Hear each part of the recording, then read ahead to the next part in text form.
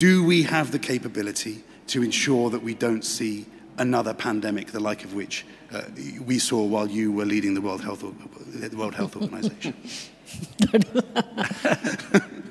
Yeah, I think the answer to that is we're unprepared and we're still vulnerable to the same problem.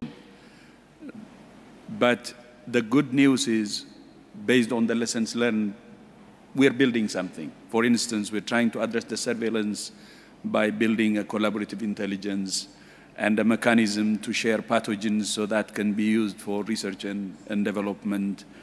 And for countries who have potential, they're moving into production of the tools to address the equity problems.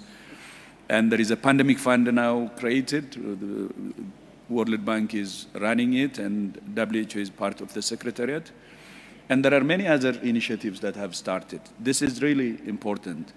But the key is, how can we have a binding pandemic agreement that member states would respect? So if anything happens, first of all, the best is to prevent it, and that's why we're building capacity.